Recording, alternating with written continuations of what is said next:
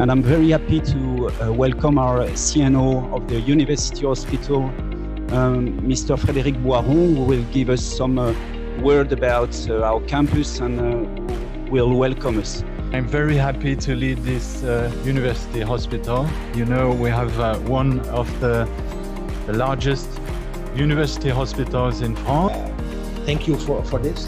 And we are very happy that we are invited to organize this in one of the big centers in France for rare diseases.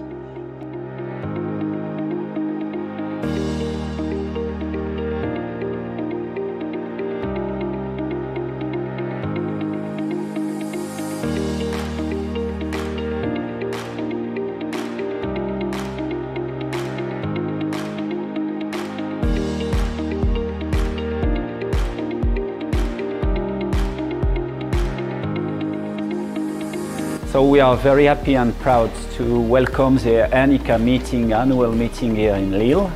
It's a unique opportunity to have face-to-face discussion and to share our common knowledge and also expectation for the future.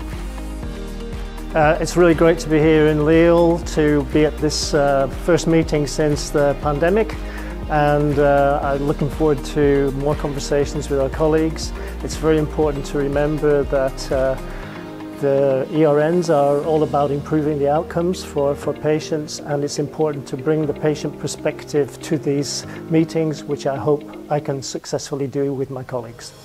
I'm very happy that we have our first meeting in this COVID period again here in Lille, which is the center of rare diseases from France, and they have marvelous facilities here. And it looks very nice to meet our family here, the ERNICA family, where we look into the congenital malformations of the intestine.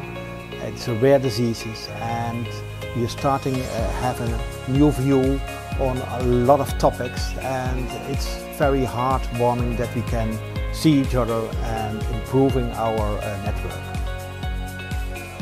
Yeah, this is my first ERNICA meeting and I really enjoy being here because as pediatric surgeons we tackle rare diseases, and therefore I really do think that it's so important to have an European-wide initiative bringing together researchers, patient representatives and all the people that are dealing with these diseases. And by meetings like this and by ERNICA we will be able to improve our service to our patients.